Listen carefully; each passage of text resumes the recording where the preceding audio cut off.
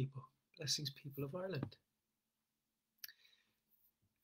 I was involved in a case where I was imprisoned for singing a hymn about Jesus Christ. I was preaching and people didn't agree with what I was saying, so they called the guards, made a statement. The guards signed a statement, a number of different guards on a number of different days. Then a superintendent, I think was the level or rank of the guard, I might be corrected on that, but a higher ranking guard was present when I was preaching and told me, even though I wasn't breaking the law, that I must desist or that I would be brought before a civil court on the basis that people had disagreed with what I was saying. I ended up in the civil court, where the court found that I was antisocial. While they failed to say as to why they believed I was antisocial, they said that the court found that I behaved in an antisocial manner. I asked the judge, did I have a reasonable excuse not to comply with this order? Being that I'm free to go, I'm not in any way made immure, I haven't been incarcerated, I'm still a free man in Ireland, which means I have a full spectrum of rights that every other man has. Did I have a reasonable excuse on that basis not to conform or comply with this civil order? The judge didn't answer that question, but said, that's a question for your solicitor, even though I was representing myself that day in court. I left that place knowing that I was free to go and that I was an Irish citizen with my full spectrum of rights. The civil order said that I couldn't speak and record. Speaking isn't a crime, recording isn't a crime. Neither of the activities that the civil order was attempting to ban me from are criminal activities. And nothing about what I said was found by the court to be obscene. So they had absolutely no grounds to ban me, and they had no grounds to conspiratorially act with the members of the public who disagreed with what I said to, in first place, bring me before the court, because it foregoes impartiality, jurisdiction, because guards have no jurisdiction in the civil court, and presumption of innocence. So Section 113 of the Criminal Justice Public Order Act must not be ignored in this, because it facilitates the bringing of a person before the court. If they couldn't bring me before the civil court, none of this would have happened. So anyway, one thing led to another. I was arrested for continuing to preach, even though I had reasonable excuse, as it is now seen, that I did have reasonable excuse, because the High Court of Ireland have quashed the convictions, which says that I did have reasonable excuse. So the district court wasn't only remiss in one area. It must be remiss in all areas, and therefore all legislations that are involved and facilitated such remiss activity must be called into question in order for the High Court to properly and comprehensively address the entirety of which legislations contribute to this unlawful behaviour by courts. You can only say that it's unlawful behaviour if a person at the end of it has been told that their convictions are quashed. You cannot extrapolate anything else. To say that it still remains an open question is not true, because if the person is, according to the law, entitled to engage in their full spectrum of rights after having been tested in the High Court under judicial review, well, the judge was remiss. That's what's meant by a judicial review. The judge didn't act appropriately according to the law, whatever way you look at it. Now, what wasn't said, and they're continuing to be vague, is why the judge didn't act according to the law specifically. And he couldn't have done this if the legislations under which I was brought before the court hadn't afforded him the opportunity. Therefore, every legislation that was involved or taken into account or facilitated this day in court and were on this occasion considered by the district court, and all things considered under those legislations, then those legislations must be called into question. What I want to say to you is that it was part of the High Court schedule initially to test the constitutionality of the legislations, Section 115 and Section 117 of the Criminal Justice Public Order Act. It was my knowledge that Section 7 would also be tested. I also called for Section 113 to be tested, but was told that Section 113 didn't need to be tested because if Section 115 was found to be unconstitutional, that would automatically impact Section 113. Because they're all tied together. Now, I was told that in other jurisdictions elsewhere in the world, very similar wordings to Section 7 of the Criminal Justice Public Order Act 1994 have been found to be too vague when they say that material leading to insult can be considered a breach of the peace, when insult is something that is so subjective. Somebody can be insulted by anything. And you cannot have people so easily offended by subject matter and at the same time afford everybody the right to express their opinions and beliefs. So that there was a conflict, and that this insulting term being used in a lawful capacity is a new thing and therefore must be unconstitutional if it encroaches on a person's right to express their opinions and beliefs. So to leave Section 7 out of testing the constitutionality of those of it from the High Court proceeding was remiss, especially when other jurisdictions have tested it and found that it is too vague and offends the standards of law in Western society. Presumption of innocence is affected by Section 115 and Section 117 and Section 113. Jurisdiction is affected by Section 113. You see, the point is, if they could never bring me before the court, which is afforded actually by Section 113, Section 115 and Section 117 would have no purchase or traction. So really the matter here is not just Section 115 and 117, it's every section under which they attempted to criminalize me in a civil jurisdiction and in a criminal one. So they're all relevant to one another, especially when the judicial review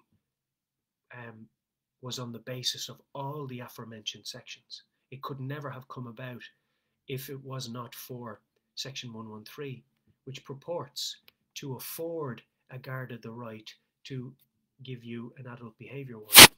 I'm not mistaken, I'll just double check that. So it's Section 113 of the Criminal Justice Public Order Act. I'm going to read that for you now.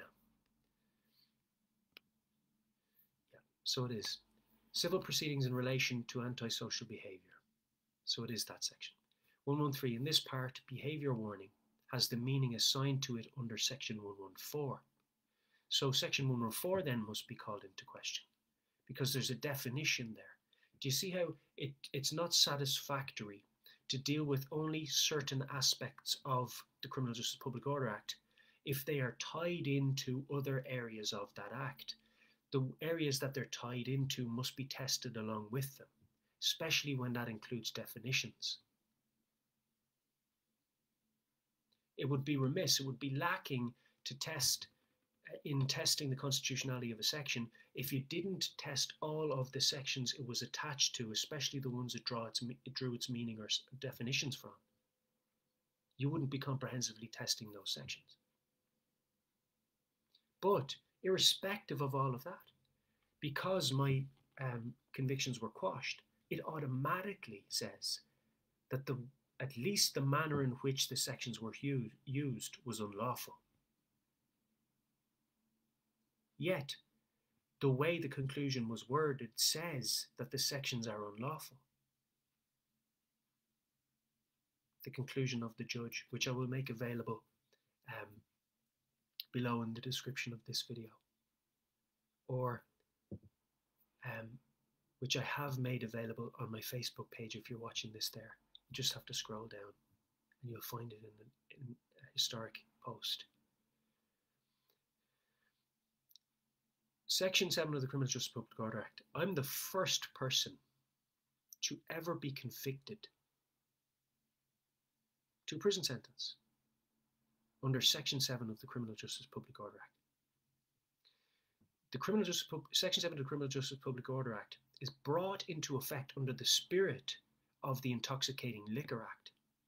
And so that's supposed to be in operation between 12 midnight and the early hours of the morning. I think it's 6 a.m., which says that they're targeting people coming out of pubs and nightclubs because it's under the Intoxicating Liquor Act, not preachers on the street. So it shouldn't take any large amount of time of the High Court to see that Section 7 was firstly inappropriately used. It's not for, controlling preachers on the street.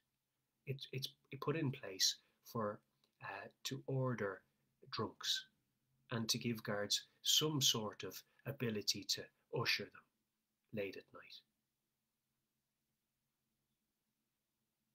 But it's not, surely not, supposed to be anything to do with whether somebody was insulted or not. That's ridiculous. Because that depends on subjectivity.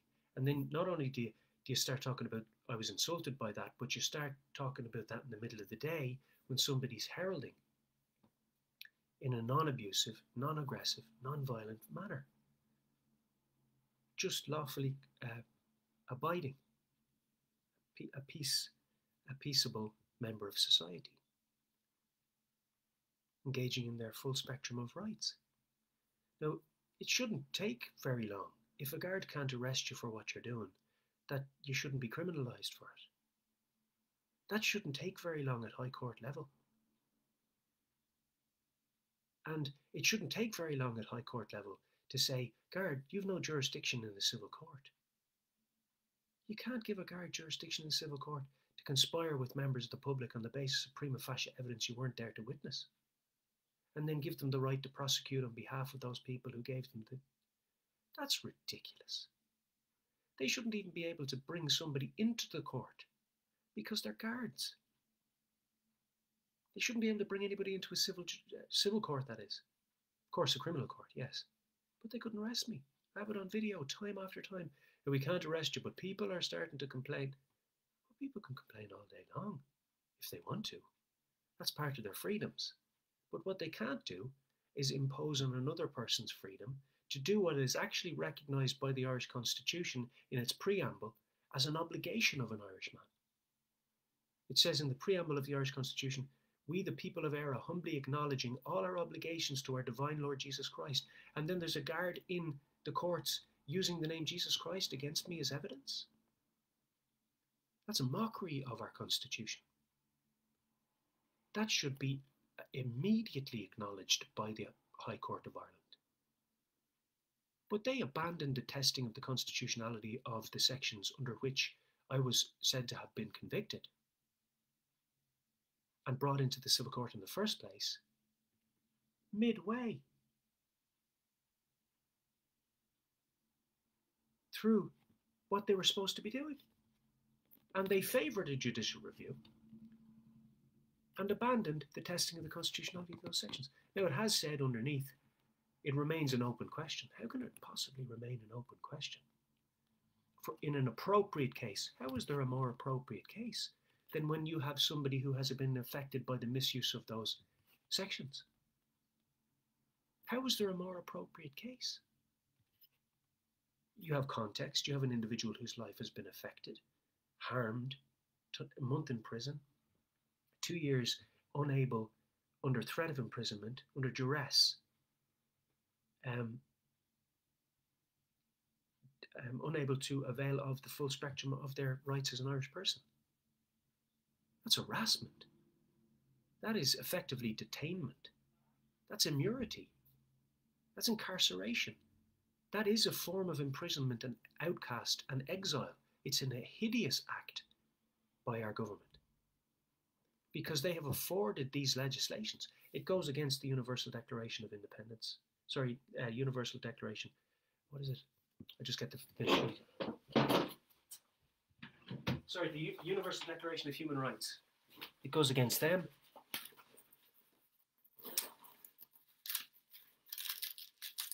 It goes against the UN Convention.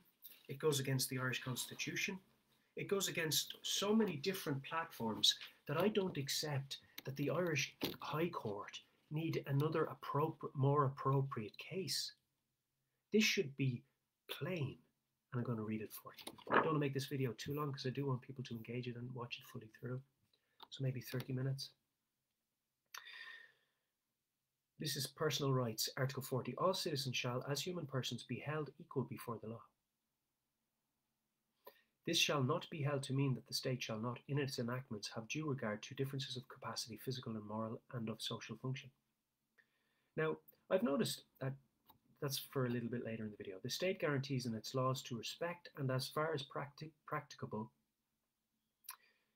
by its laws, to defend and vindicate the personal rights of the citizen. The state shall in particular, by its laws, protect as best it may from unjust attack and, in the case of injustice done, vindicate the life, person, good name and property rights of every person. Now, this hasn't been stated by the judge. At least I haven't read it in the conclusions. Now, it may have been alluded to, but certainly an exact measure hasn't been spoken as to how they would vindicate the good name and property rights. In this case, vindicate the life, person, good name. In this case, it hasn't been shown.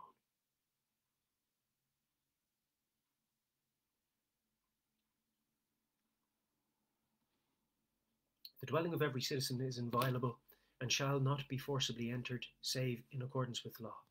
Now, there might be a period where you have to wait, but still, shouldn't that have been mentioned in the conclusion? No citizen shall be deprived of his personal liberty save in accordance with law. Well, clearly, I was deprived of my personal liberty and it wasn't in accordance with law. So that was actually breaking the law. That has been shown by the High Court, that the law was broken. It's no small matter.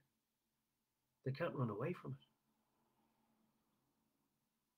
it. The law was seriously broken. Personal rights of the Irish citizen. And they knew what they were doing.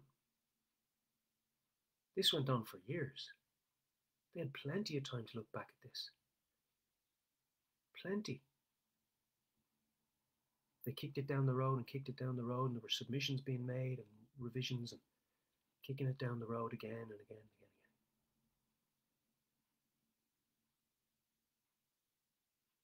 What was it to do? Use up the full 2 years ban? They did more than that. They went beyond the 24 months of the length of the civil order. This is crookedness. And when I put in for an adjournment in the court where I was appealing, in the circuit court where I was appealing the initial decision, there was an adjournment requested to have the constitutionality of the section tested. Like, the basis of the adjournment was that the constitutionality of the sections would be tested. The judge in the circuit court said, I would like to hear what the High Court has to say about the constitutionality of these sections. So that the appeal was on the basis of the legislations being tested. Or sorry, the adjournment on the appeal.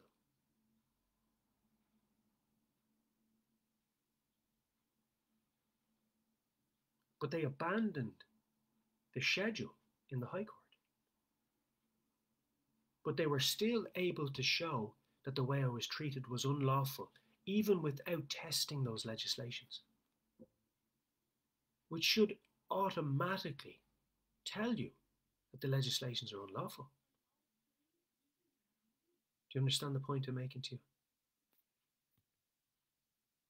It should tell you straight away that that's unlawful.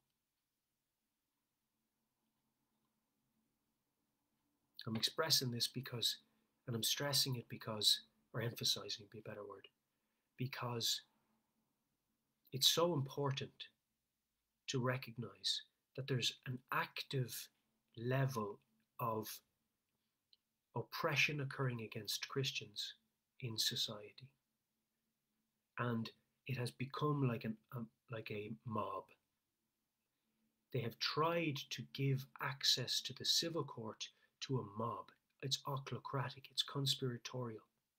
It's a guard operating outside of his jurisdiction. It's a guard coming and telling you to desist from something that is otherwise perfectly lawful on the basis that somebody made a complaint. So he's foregoing presumption of innocence because he's arriving at you telling you you should desist. He doesn't have an order to force you to desist. He's just saying you should desist. I didn't ask him for his advice. We pay him to uphold the law, not to give us advice. Adult behavior warning, here's a little warning for you, you should probably desist from this action. Are you arresting me, guard? No, I'm not arresting you. You're not doing anything that I can arrest you for. Well, then why are you handing me pieces of paper? You're summonsing me. No. This is a warning. A warning for what? I'm not in secondary school. Like you're getting a progress sheet.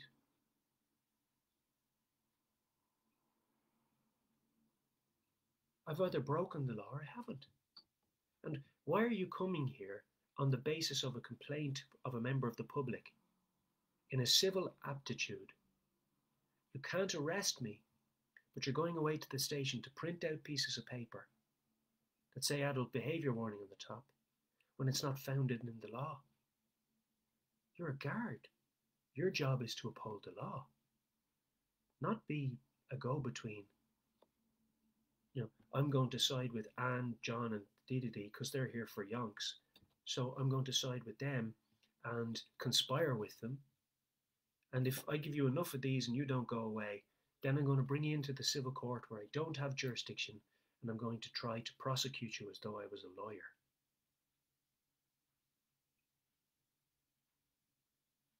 In a civil jurisdiction.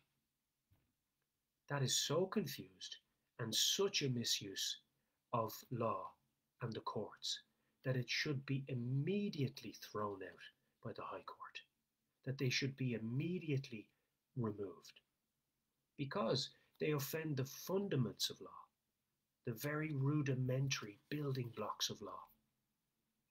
You start to undo them, you're saying that if Anne and Mary and John, the mob, have a disagreement with any single member of society, all of the things and parameters and provisions in place to protect them suddenly disappear. At least they can do for 2 years and then be brought before the High Court. So we've pretty much oppressed you for 2 years under threat of arrest or duress, and so you could be imprisoned for 2 years or for as long as it takes for this to get to the High Court. That can't be allowed to continue, especially when it's already been shown that the convictions should be quashed. So it would be now remiss of the High Court not only to fail to test and find the sections unconstitutional and explain to the public why, but it would be remiss not to call into question Section 114 and 113 and Section 7 of the Criminal Justice Public Order Act, which something was quashed under as well. Something that was quashed that arise on the basis of Section 7 was quashed. Therefore, meaning something wrong with Section 7 in that usage. Specifically the word insulting. Because they're saying that something biblical, something that can be cited and founded in the Bible could be deemed as a member of the public as insulting, and therefore should result in the criminalization and imprisonment of the individual who was subjectively found to be offending, even though they can't be shown to be offending according to the law, and that's why the convictions were quashed. You see, it's unavoidable that the corollaries and extensions that move out from the quashing of the convictions automatically reach Section 114, Section 113, Section 115, Section 117, Section 7. So it's remiss to say that only Section 115 and 117 should be tested now. As a result of the quashing of the convictions, it's natural that Section 114, 113, 115 and 117 of the Criminal Justice Public Order Act, I think it's 2006, and Section 7 of the Criminal Justice Public Order Act 1994 should be called into question and tested before the High Court. It would be remiss not to do so, because you wouldn't be comprehensively testing them. Why? Behaviour warning has the meaning assigned to it under Section 114. So how can you test anything to do with the behaviour warning? Because you have to first test, is a behaviour warning constitutional? If a behaviour warning is not constitutional, then everything that comes out of a behaviour warning is unconstitutional. So you test the root, you expose the root of something first. If you don't test the root of something, how can you know if it's actually grounded in the Constitution? Because something's joined by the root. So the root of something is its definition. And does that definition offend the rudiments of law? Well, we find that a guard operating out of his jurisdiction does. We find that foregoing the presumption of innocence does. We find that a lack of impartiality or partiality towards a mob-like conspiratorial gathering against a preacher does, or any individual heralding on the street. Unless, of course, the material was found to be obscene, in which case it would be an arrestable offence. And you wouldn't need to go anywhere near the civil court. You'd go straight to the criminal court. But obscenity has a definition. And expressing your opinions around homosexuality, abortion, gender fluidity, whilst it might go against somebody's community standards don't instruct law. They can't. Harmlessness has to, and reasonableness have to. So it's unreasonable to think that if same-sex marriages were deemed lawful by the state under referendum, that suddenly, simply because they came in under referendum, that we can no longer discuss them. Because then you're saying you're only a democracy till you decide what we want you to based on what we've been pumping into your mind through the media. And once you've done that, then we're no longer a democracy. You can't talk about or test those ideas anymore. Just stop talking about them, okay? Because we have you where we want you.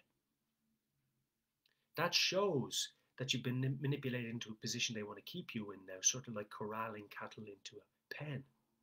Then you close the gate. So they're trying to effectively close the gate by denying people the opportunity to speak about these issues anymore, but still say you have democracy. How do I have democracy if I can't actually access the discussion publicly? So to assist people to understand that there is more than one view on this, and that we don't have to just fall into what the narrative or the rhetoric of the government is. Convincing language through media pumped out for years and years and years, and from when you're this height to when you're an adult, then when you're an adult you think, you don't know this stuff? You don't know that it's okay now to have same-sex marriages and things? But it wasn't, years ago it was considered unlawful. So I'm of that opinion, and I can still express it. Or can I not? Can I no longer question? Of course I can. It says in this section here that I can. It says the right of the citizens to express freely their convictions and opinions. That's Article 40. The education of public opinion, however, being a matter of such grave import to the common good, the state shall endeavour to ensure that organs of public opinion, such as the radio, the press, the cinema, while preserving their rightful liberty of expression, including criticism of government policy. So does that extend to the press, but not to the citizen? Well, this is elevating press above citizen. We're all equal before the law. We are all to be held equal before the law. Whether you drive a banger or a new Merc. Whether you live in a terrace house in a poor area or some of the most expensive mansions in Dublin, near the coast. It shouldn't matter. You should have the same access to the same law. the same access to the same rights, the same provisions, the same platform upon which to express your opinions and beliefs. Money has nothing to do with that. It shouldn't. Otherwise, all they'd have to do is impoverish you in order to keep you quiet. So we see that if something has been something that arised or was said to have arised or taken on a criminal value, so that preaching the gospel of Jesus in the streets, when the Bible says, go ye into all the world and preach the gospel to the whole creation, and in the Irish preamble it says, we the people of Eire humbly acknowledging all our obligations to our divine Lord Jesus Christ. How can I humbly acknowledge all my obligations and not go ye into the highways and byways, go ye into all the world and preach the gospel to the whole creation? It can't be both. How can I have freedom to express my opinions and beliefs, but if somebody's insulted by it, suddenly I can go to jail?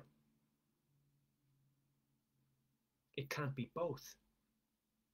So these sections under the Criminal Justice Public Order Act call into question preaching as an antisocial behaviour, when it's fundamental to democracy to be able to express your worldview. They purport, they say, yep, we're democratic. Yeah, you have we can't arrest you. So they've tried the back door through the civil court.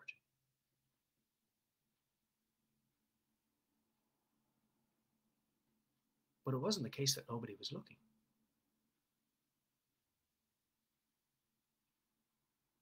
Significant or persistent alarm, distress, fear, or intimidation. The preaching of the gospel. Why is the preaching of the gospel on a daily basis considered persistent alarm when the preaching of the gospel is an obligation? Why is selling clothes more important than the preaching of the gospel? Why is that prioritized over the preaching of the gospel? Why is selling beer and setting up a beer garden prioritized over the preaching of the gospel, if both are to have the same platform in society? Public squares for public use, not for a pub. It's not a beer garden, it's a public square. They gave out that the preaching was taken over the square, then the pub did.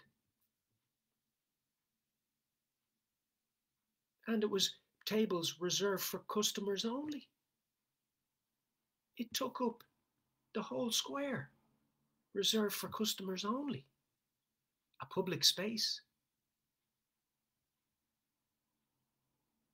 Are patrons of a pub the public now? They're the only ones considered the public. Oh no, you have a bench over there, and a bench over there can be used for the public. These tables, though, and these chairs, these are reserved for customers only. Oh, so you've this much room now if you're not a customer to lick your ice cream. And you can blare music from the rooftops up there out into the square, any type you want, promoting all sorts of satanic principles in society. Girls run the world, twerky videos and pop culture and mainstream music. But if a preacher goes out and sings a hymn with the name Jesus Christ in it, the member of An Garda Síochána is going to present before the Court of Ireland and use this as evidence against him. Not only this, but a scripture from the Holy Bible as evidence against a preacher, specifically Leviticus. A man shall not lie with a man with a man as with a woman, for it is an abomination. That's what they're now communicating to you. Preachers, guards, conflict, problem. Preachers, local business people, problem. They'll conspire. Guards can bring you to the civil court out of their jurisdiction. Now they're given some powers outside of Western society that contradict the fundamental and rudimentary structures of law in Western society. Now guards can do something else. It's against the law. They're breaking the law. The guards are breaking the law, conspiring with members of the public to criminalize another one. Then fulfilling that criminality by actually following through and arresting the person. They didn't just make a mistake. They went about arresting a person on the basis of them having tried to prevent them from doing something that they couldn't arrest them for. So they knew what they were doing, didn't go with their brief and with their office. They don't have jurisdiction in a civil court. They know that. That's fundamental to their office. They know that they can't stop you from engaging your activity if you're not actually breaking the law, unless they have reasonable suspicion. But they basically have this sheet, this form, this adult behaviour warning, and they're saying that on the basis alone of prima facie evidence, a complaint made by a member of the public over here who runs a business, you're now no longer allowed your full spectrum of rights. We're going to ask you to desist from them. Even though we can't arrest you for what you're doing, you now no longer have your full spectrum of human rights, okay? Now, here you go. No, I don't want that. Why? I'm not going to contract with you on this basis. I don't recognize you as behaving lawfully right now. I don't see you as operating in your office. Therefore, I will not aid and abet criminal behavior by taking that behavior warning off you. To the point where I told the guard when he put something on the ground, you're littering now. I didn't know that he intended to pick it back up. He was using it as a sort of a table to organise his forms. I thought he was going to leave that there for me to collect. And I was telling him, you're littering now, making him aware that I'm not going to be collecting that, so that's as good as rubbish.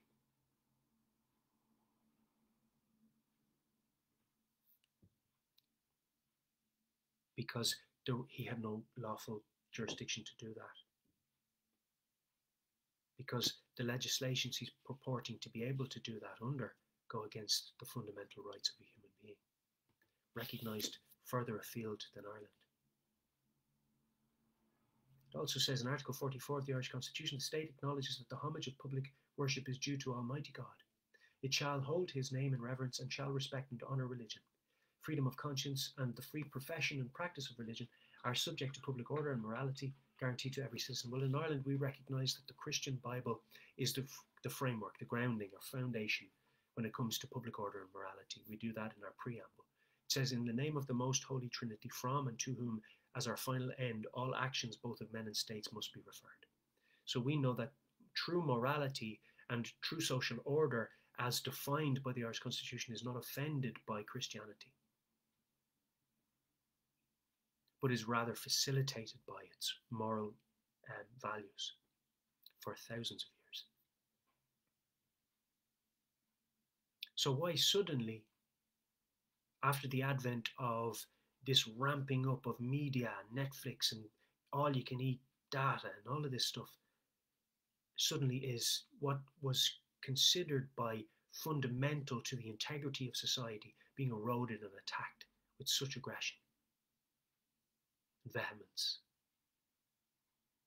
Well, it's simply because they're trying to cause and effect a breakdown of society at a fundamental rudimentary level so that they can attack the foundation of society and lead people into greater degrees of deception. But it goes against the law on a very fundamental level, and I've exemplified that for you today. Article 40, Article 44. The right of the citizen to assemble and peaceably and without arms. Provision may be made by law to prevent or control meetings which are determined in accordance with the law to be calculated to cause a breach of the peace, or to be a danger or nuisance to the general public, and to prevent or control meetings in the vicinity of either house of the Oireachtas. Now, a danger means the potential for violence by those assembling. So the people who are assembling might be a violent assembly. So the Universal Declaration of Human Rights, Article 1, all human beings are born free and equal in dignity and rights. They are endowed with reason and conscience and should act towards one another in a spirit of brotherhood. So people in general, the general public should actually uphold and promote and encourage my rights to preach the gospel. Article 2, everyone is entitled to all the rights and freedoms set forth in this declaration. Everyone. without distinction of any kind, such as race, colour, sex, language, religion, political, or other opinion, whether it's on the basis of same-sex marriage or abortion or any area. There's no area too taboo to talk about in public. None. There simply isn't.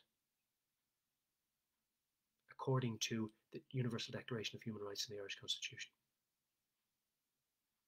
If it's something that there's a referendum brought for, it's not an untouchable subject matter in public forum. That's very dangerous ground. Because you're saying once we've made our vote and once we've made our decision, you can no longer touch that area, revisit it, talk about it in public. Nothing. So you're a democracy until we get what we want, and then your democracy stops. That's what they're saying.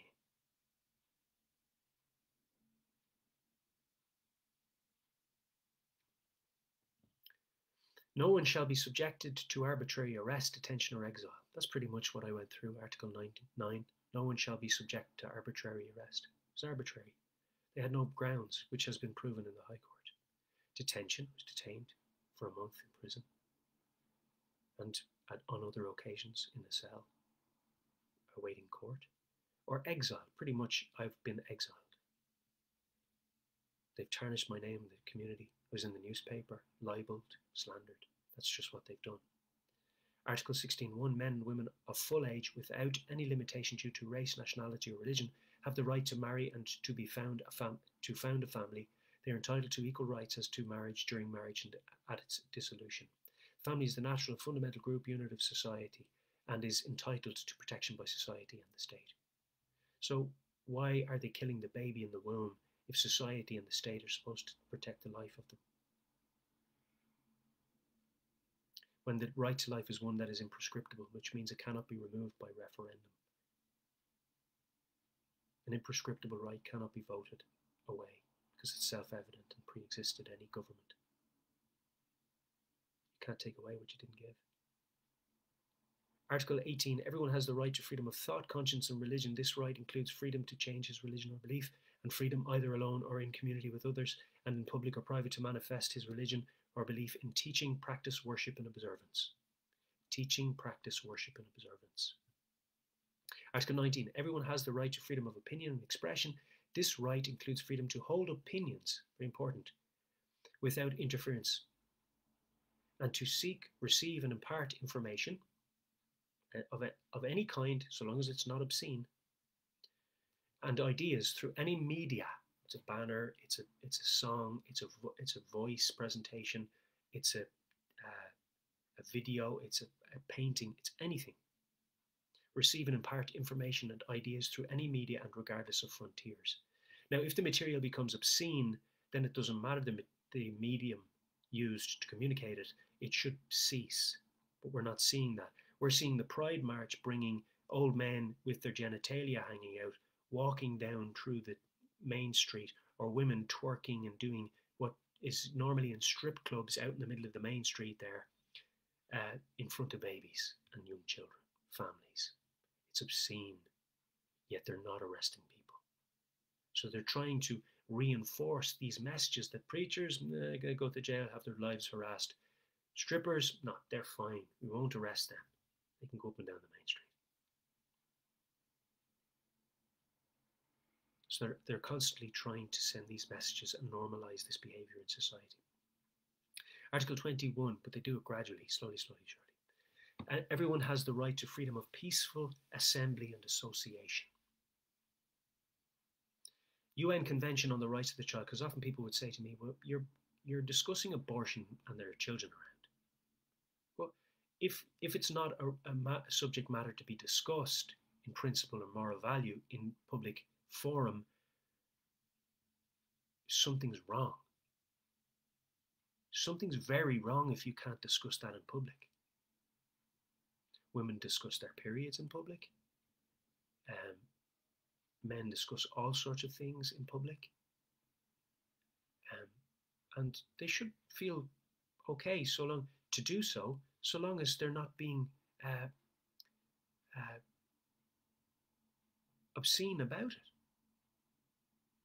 Discretion, yes, agreed. There are certain subjects where we require discretion. But when the media is being used, grossly misused, to miseducate the masses, and at the same time tell people they can't talk about it in public, that is a misuse. Because you turn on the radio, they're discussing abortion, but you can't talk about it in the main square. Problem. Both are public. Both are daytime viewing and hearing, listening. Why exclude it from the public square but not the radio stations? And why only exclude it when you got your way by referendum?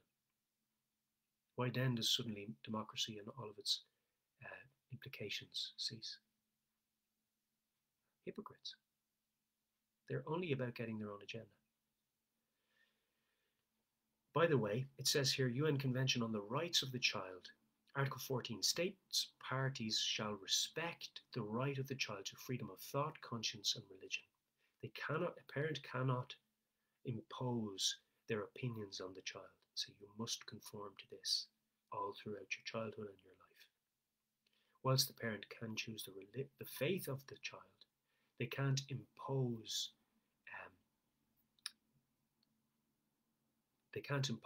the child's partaking or agreeing with those views. Do you see the point? So the parent can choose the faith of the child because it's the parent's household. But the child can be in the parent's household, be practicing the faith and not have true belief in their heart of that faith.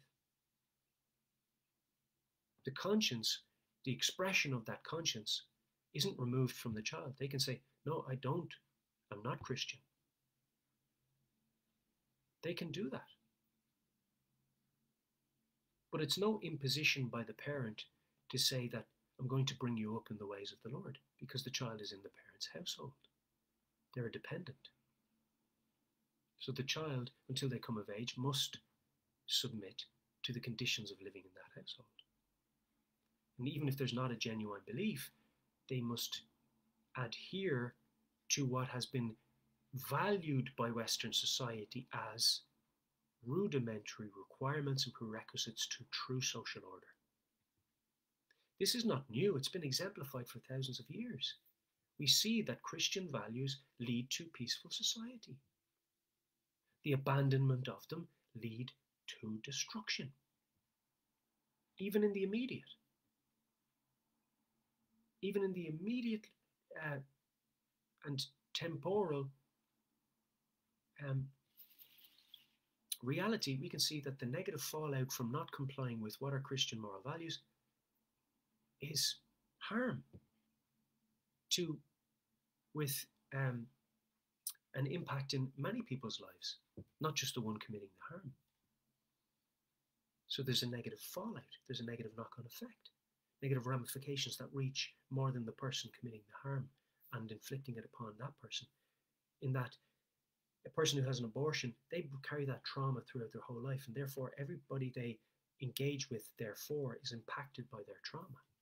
So harm has that nature. It has a negative knock-on effect which increases and is sustained. So we see that the Christian moral values of our Irish society are enshrined in the Constitution. It's not merely the preamble. It's not merely an association with Christianity. It's surely not an association with the Catholic Church, because the Catholic Church aren't in the preamble of the Irish Constitution. Recognition of the God of the Bible is. And that's not a natural association. It's because the Roman Catholic Church don't actually obey the Bible in its commands. Ritualistically, ceremonially, allegorically, they don't obey the commands of the Bible. So I just want to check how much time is in this video. So it's gone up to 50 minutes. Time goes quick. There's a lot of material to cover. So what do we see? Well, we see that they've abandoned in the High Court, they've abandoned the testing of the sections 115, 117. They did it midway. I wasn't informed. This is a matter of public interest. People weren't informed. Wasn't in the newspaper, but I was called a homophobic racist in the newspaper. But that wasn't in the newspaper. They were abandoning the testing of the constitutionality of those sections, even though the adjournment to the circuit court was on the basis that they were testing the constitutionality of the sections. This is a total misuse of the system. It's total abuse of it. The conditions of the adjournment said that I didn't only have to cease preaching in Wexford town now, but the entire county of Wexford.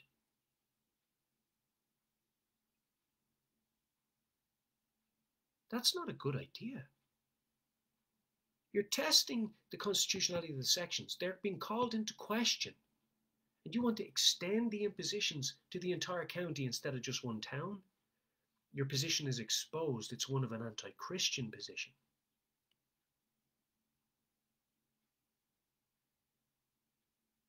You're trying to prevent the person from engaging and traveling to other areas now, as well as your own town. So it wasn't merely the people around the bull ring that you were trying to prevent hearing what I was about to preach. And this is exemplified by your trying to prevent me from preaching in the entire county of Wexford. Why not Wexford, Waterford, and the whole of Ireland?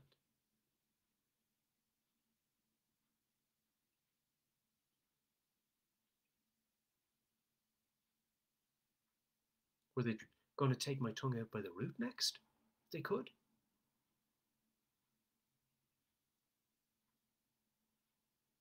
you see what I'm saying?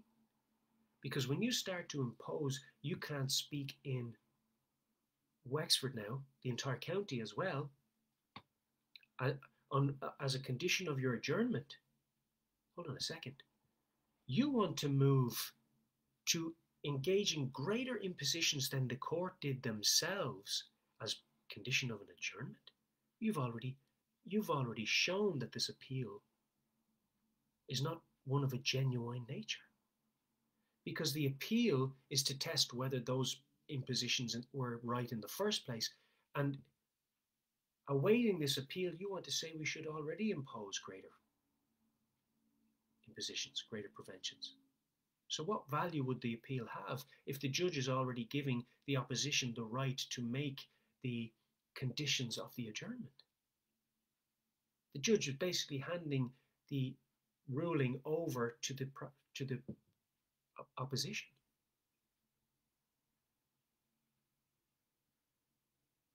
And saying you make the conditions of the adjournment now. So abandoning court process. So all the way along, they have been showing we don't value court proceedings. We don't value your rights as an individual. We don't value anything of Ireland. We don't value the Constitution. Now they're in the High Court. They don't value the testing of the constitutionality of those sections when they have context and when there has actually been somebody affected by them. They think there's a more appropriate case for them. Is that to take them out and isolate them from any real grounding? Or just to kick it down the road some more and see what happens?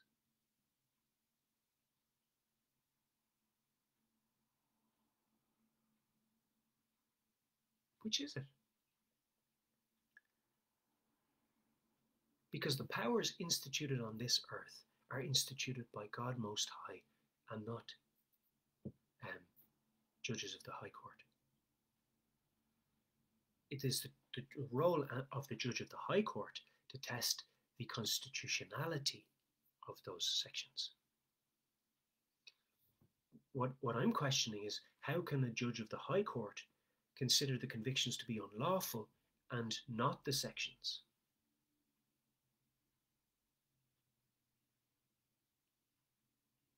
How can a judge of the High Court quash the conviction under Section 7 and not call Section 7 into question? How can the judge of the High Court say that it is still an open question that would need an appropriate case and that should be sought, but leave out Section 113, Section 114, and all of the other sections which ground Section 115 and 117? It would be remiss not to comprehensively view them all.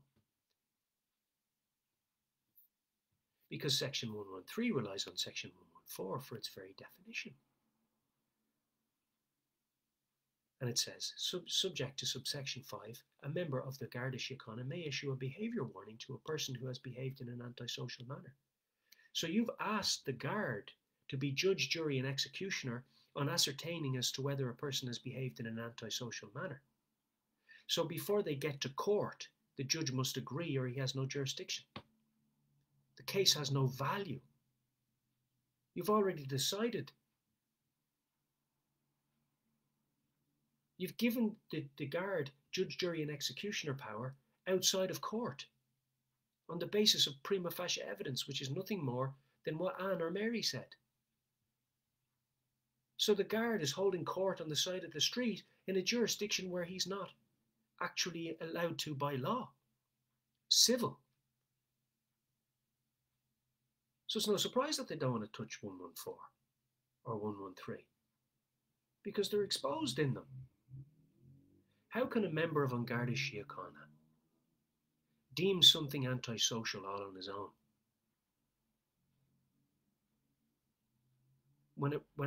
And issue something on to prevent somebody engaging in their rights.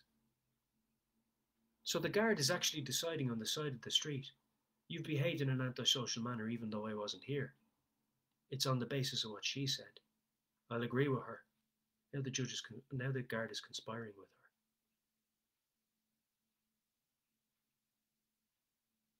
He's conspiring with her on the basis of hearsay.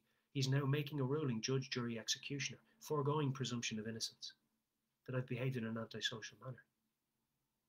Then he's conspiring with every other guard who shows up thereafter because they have to assume that the guard prior to them who issued the behaviour warning was correct in his assessment as to whether antisocial behaviour had been partaken of.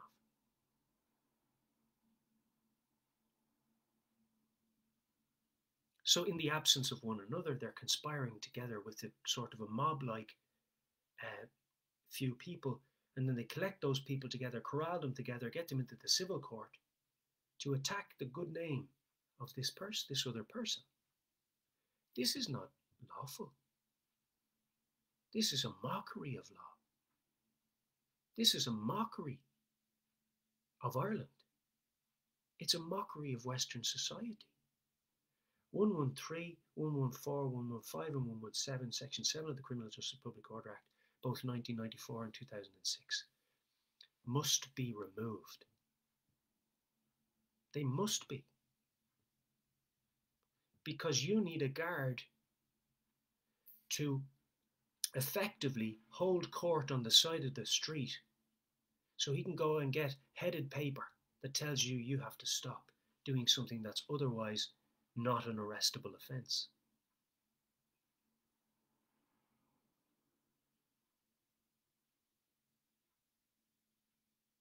He's out of jurisdiction. He's operating as a judge on the side of the street. He's foregoing presumption of innocence. He's showing partiality to the complainant.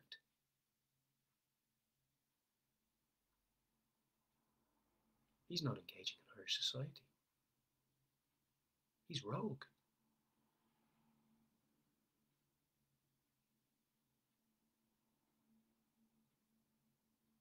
The behaviour warning may be issued orally or in writing, and if it is issued orally, it shall be recorded in writing as soon as reasonably practicable, and a written record of the behaviour warning shall be served on the person personally or by post. That's harassment. You're now targeting individuals of members of the public outside of the law. It's a mob. The behaviour warning, or if it is given orally, the written record of it shall include a statement that the person has behaved in shall include a statement. From who? That the person has behaved in an antisocial manner and indicate what the behaviour is and when and where it took place. But the guard is only arriving and he's giving the behaviour warning on foot of a complaint. He can't ascertain as to whether what the complainant is saying is true or not, because he wasn't there.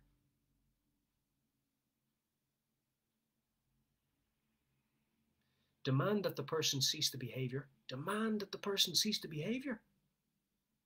But he wasn't there to witness the behaviour. And if the behaviour isn't an arrestable offence, which the guard has said time and time again, recorded on video, then why is the guard then now assuming that you have behaved in an antisocial manner? And why is the court avoiding giving any definition as to what the court sees as an antisocial behaviour or behaving in an antisocial manner? So do you see how many breaches of law are occurring here in the office of a guard? Demand that the person cease the behaviour or otherwise address the behaviour in the manner specified in the warning, and include that failure to comply with the demand under paragraph B or issuance of a subsequent behaviour warning. Another one may result in an application being made for a civil order. So now, let's back up. On the basis of a complaint from a member of the public, even though the guard wasn't present, he's held court on the side of the street to decide whether what happened was antisocial or not, even though he's only going on prima facie evidence. He's holding court on the side of the street. Somebody might say, well, the guard has to make decisions, not on the basis of prima facie evidence on the side of the street, to such an extent where he can tell somebody to desist from what is otherwise perfectly lawful and constitutionally protected activity.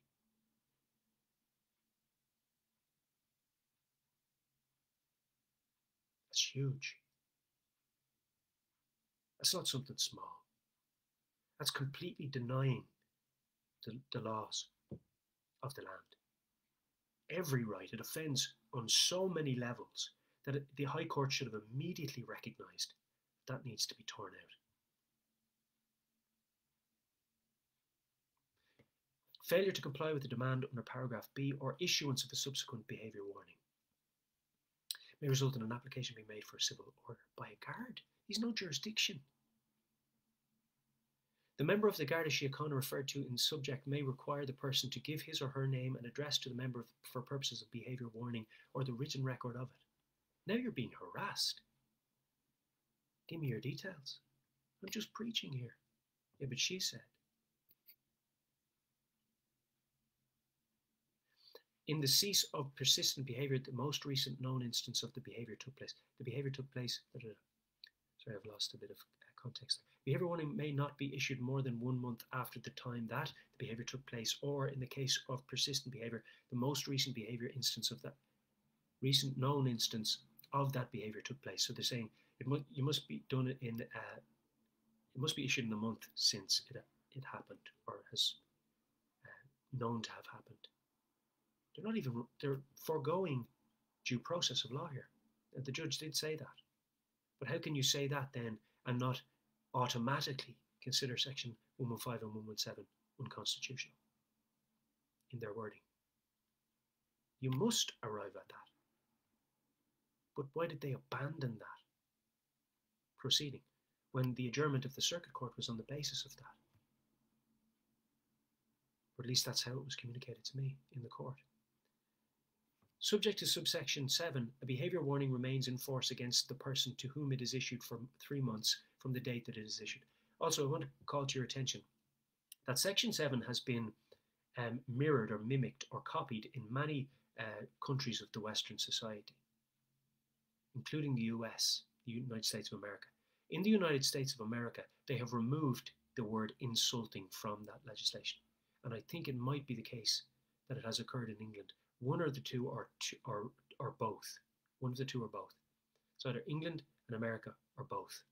They have removed the word insulting from section 7 or very similarly formulated additional legislation or amendment, because it's too subjective and too vague. Why has that been left out? Doesn't Ireland keep up with things in other countries of the Western world, especially the High Court? Why would they skip that when I was actually convicted under that section? Why would they skip the testing of that, the wording of it, and comparing it to the Constitution? You see, addressing those issues so to arrive at a quashing of the offence and failing to then later address those sections under which the person was convicted initially is remiss of the High Court.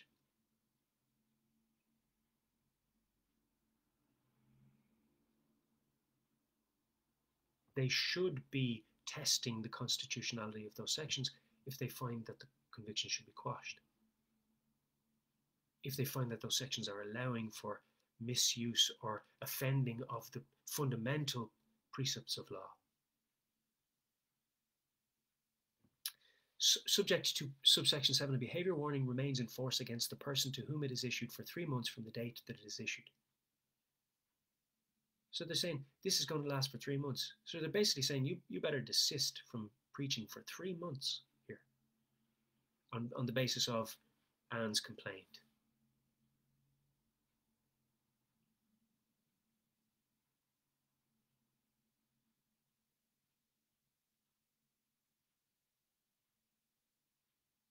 Foregoing presumption of innocence, foregoing impartiality, foregoing due process of law. They're telling you to cease a constitutionally protected activity and have declared it antisocial on the basis of prima facie evidence from a complainant nearby, who for 3 years previously made no complaint, but suddenly now is.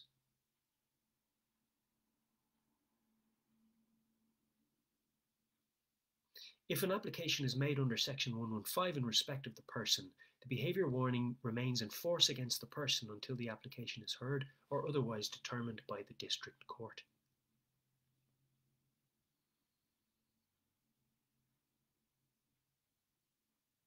The behaviour warning remains in force. That should tell you all you need. What force does it have? That should tell you all you need to know. What force does the behaviour warning have now? It's only asking you to desist of a behaviour, but not specifying what the behaviour is, and saying at the same time that it's antisocial, but not arresting you, and telling you that it's on the basis of a complaint made. That's a complete abomination before the Irish Constitution. It's abhorrent. It's an abandonment of the office of a guard. It's an abandonment of the office of a judge. It mocks Western society and the fundamental precepts of law. It mocks true social order. It mocks anybody who ever thought that they were dying for such freedoms. It mocks them.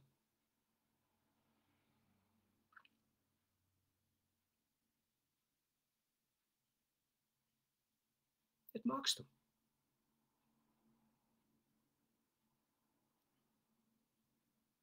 But yet, we still see people lining up for the candid camera moment with the pike man. While they're encouraging the pike man to point the pike now at the babies in the woman's belly, not defend it. The pike man has turned on the pregnant woman now and he's pointing the pike at her belly, saying pro-abortion, pro-killing the baby in the womb. Your society's been attacked from so many positions now. And the High Court are saying this needs an appropriate case. How the High Court haven't said, whoa, this is way out of anything that could be considered constitutional. Pull everything to do with these sections. 113, 115, 114, 117. Pull everything that defines and gives meaning to this, because this is clearly out of order. Pull them.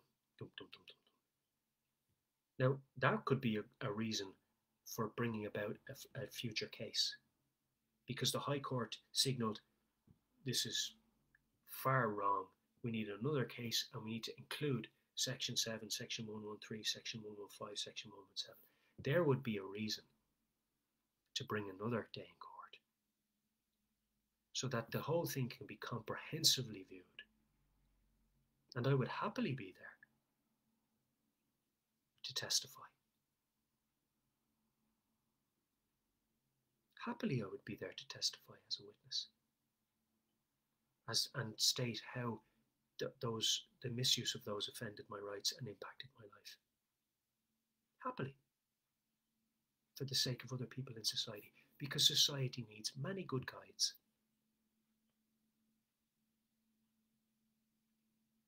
So let us, Irish nation, And I'm going to try to break this video down into paragraphs, easily clickable paragraphs, once I review back through it, so that the viewer can see the headings and click on the specific pieces of information that they are most interested in. I haven't actually looked into that yet, but I'll try and master that, Lord willing. So I ask you to not abandon what is Western society, what is true social order, what people have claimed in the past to have fought and died for, but rather see that God is at the root of true social order, good morality, and that it's his powers instituted on the earth that are the fundamental grounding and skeletal structure, the foundation of what is good constitution or good composition of society, so that relative peace can ensue.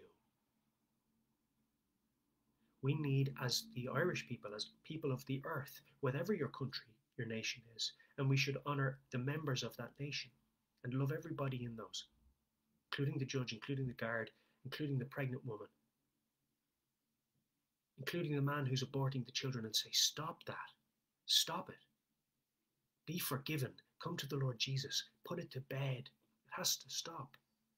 It's butchering the babies, it's telling young women, it's getting them when they're most vulnerable and telling them that they should kill their own young because they can't afford to keep them. Yet at the same time, we need permission from the nuns to build a maternity hospital as one of the wealthiest countries in the world. They're telling the farmers they can't farm, and we don't have enough land to build a hospital to birth the babies in.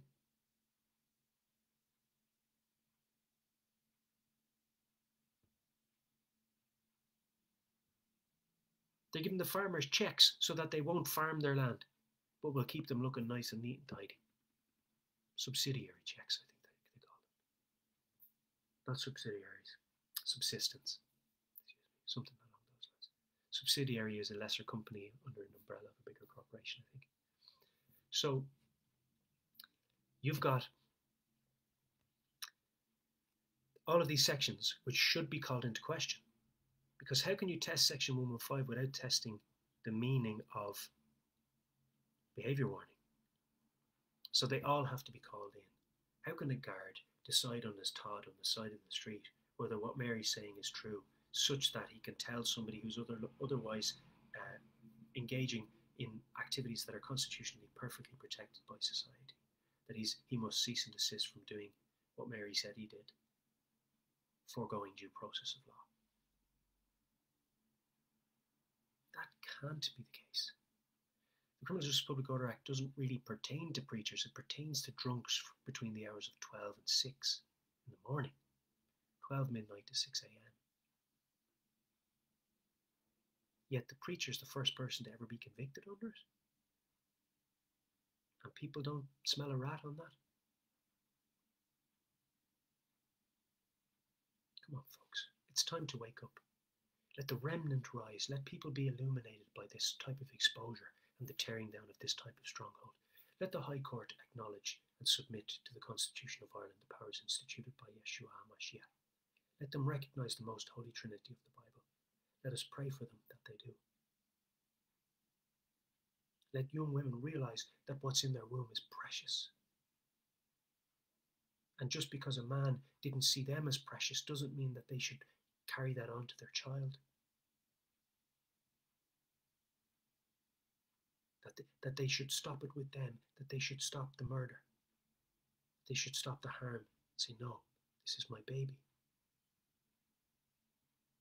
And then the government, the state, should recognise and realise their responsibility towards pregnant women and not try to fearmonger them into submitting to the threat of poverty, but rather sustain them in their pregnancies.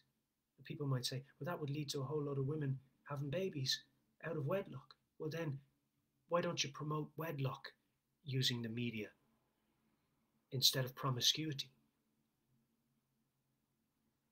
So do you see how it's all geared towards the abortion? The killing of the baby in the womb? It's murder. Because the right to life is imprescriptible, it can't be given away. If the Irish Constitution ever recognised the right to life, which it did because it's self-evident, But even in 1983, that was recognised as an amendment to the Irish Constitution. It needed no amendment, needed no recognition. It's a self-evident right to life. But it was acknowledged. Therefore, if the imprescriptible right to life was ever acknowledged by the state, and it was, specifically in 1983, it's still extant, because you can't remove an imprescriptible right by referendum. That's preposterous. It can't be given away.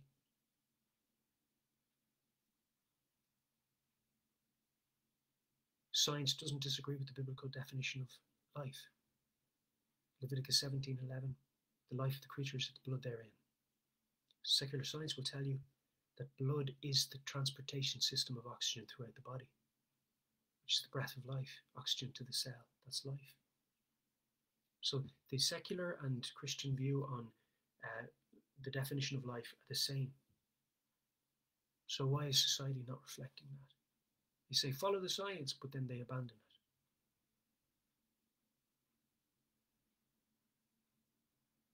But that's because eugenicists are manipulating the media to bring this deception upon the people, this ignorance upon the people. So it's time to wake up, Ireland.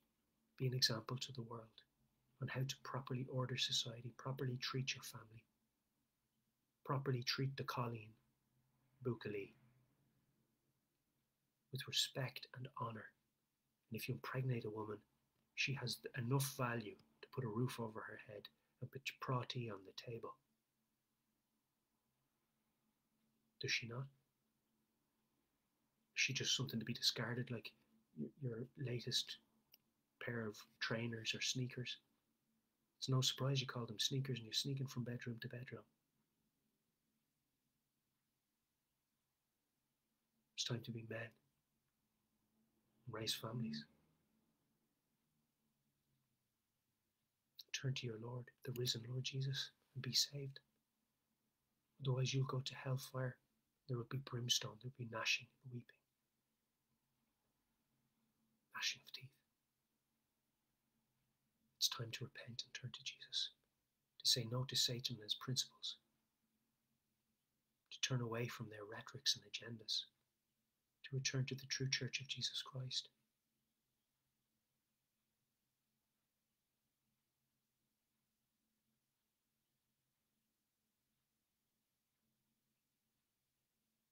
It's time to repent. The High Court needs to recognise and acknowledge the powers instituted by the Lord. They need to recognise the precepts of law. And all legislations have to be corollary of the precepts of law, because they have to be protected and maintained, sustained and preserved. They're not doing that. But they need to start. So everything that is a corollary or grounds or founds or gives meaning to or definition to Section 115 and 117, Section 7 of the Criminal Justice Public Order Act, everything that was pertaining to my case and interrelates with public order, specifically Section 115 and 117, needs to be called into the attention of the court, because you can't comprehensively test 115 and 117 without testing all of its grounding sections. Section 113, Section 114, and whatever else is mentioned. Whatever else gives meaning to Section 115 and 117. You understand? That's how it would be comprehensively tested, fully tested, tested properly.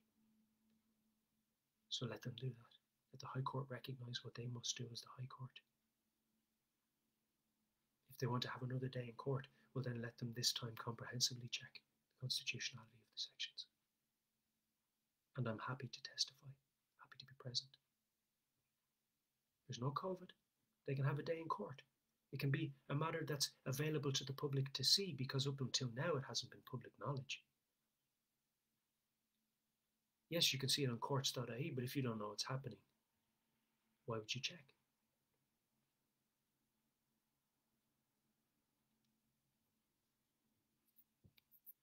So they've let it run cold by kicking it down the road. But they have to address it. And eyes are on the High Court right now. Are they going to uphold the law of the land of Ireland? Or are they going to attack the foundation of our Constitution?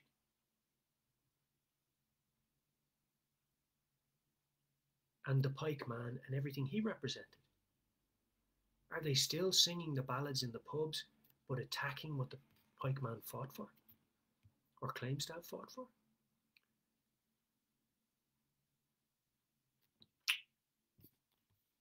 Blessings. Jesus loves you. Return to him. It's time that the remnant church rise. It's time that we stand for our Lord Jesus. Romans 10:9 says that if you confess with your mouth that Jesus is Lord and believe in your heart that God raised him from the dead, you will be saved.